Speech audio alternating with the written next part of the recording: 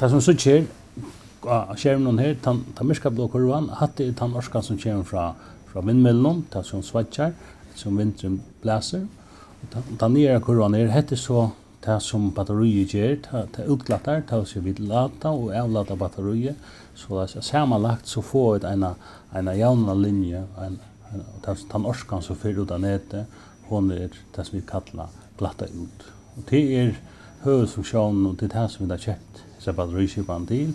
Jeg tror ikke virkelig en ekla rett av kurven akkurat nå, her i vinteren svinkar, og så batteriet faktisk ligger svinkar i motfase. Så det er at sammanlagt, den orskan fra vindmyllun, og den orskan som til fra batterien, hon gjør en glatta kurv. Ein 4 åra gammel vision tja SEV er nå om å gjerast verleitje. Og her sånn Royndarkoyring i Fiebing i Týsklandi var det på tja SEV i januar og så Nýggja battarískipanina i drift for fyrst og fer. That's what we will test today together for the system acceptance test is one of these. Vi battarískipan leta Nýggja møguleikar seg opp for enn meira vindorsko i Føroya. Det är alltid fantastiskt. Alltså det är så just en linje men perspektivet är redan större än en blå linje. Vi såg att vi kan vi ser skipan kanske integrera månaden med vindorsko i Føroya och det är öliga virusmycket för oss. Det har lett upp för kanske en 203 vi ser personliga halt en 203 kanske öron luktande vindparken som Húsahaga, ja. Och det har vi slita och helt säkert länk framåt i så att det gröna kosten jock. Menningen av styrskipan som automatiskt løyer og avløyer batteriene for at jauna orskene i vinden hever eisen stor tydning for ENERCON. I think this is a very big first step in understanding how lithium-ion batteries can be used. The lowest voltage is 525.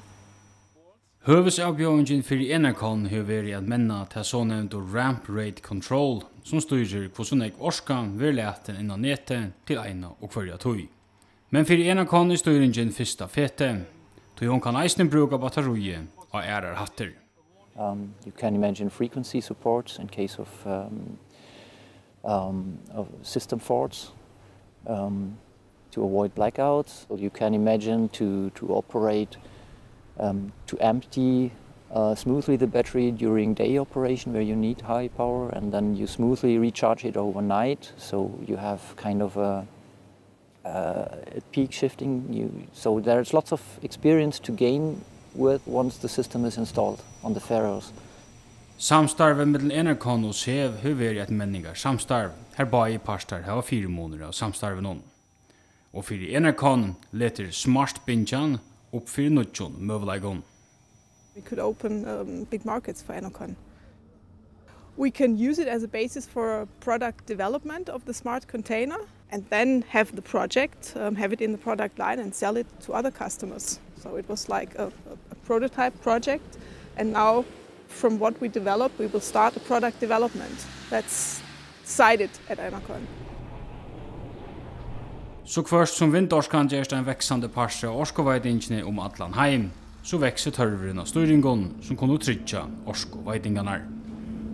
Well, we see growing markets in the system services markets, which is like frequency control, which is smoothing applications, things like that. And for those applications, there is more and more, there's a growing market for it.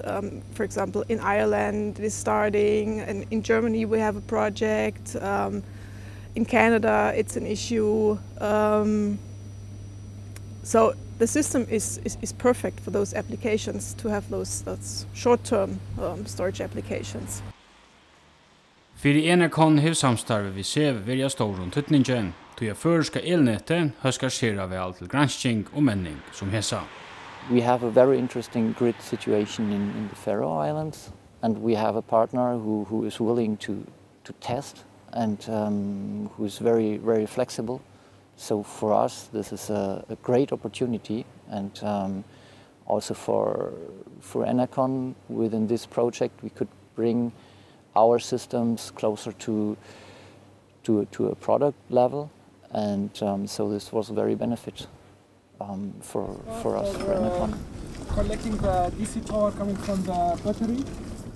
Växande vindorskan och näten i Europa ger att omstövnar i Europa fällujast heimon i Føroya. Här nejot är jauna avverskanna av vindorskan och nätet. Many people say that islands are like a model for the future energy system in Germany. I think from a certain point of view this is right. Till händanstövan som ger att förska nätet är avhåverst för utländska orskofyrtöker. Och tar man för det en oljesamfälla så är det nämt implementera i större kontinenten och ja. Så är halt jag vet jag vet inte om åtta reipa så vi är då ganska lokomotiv i näcken för.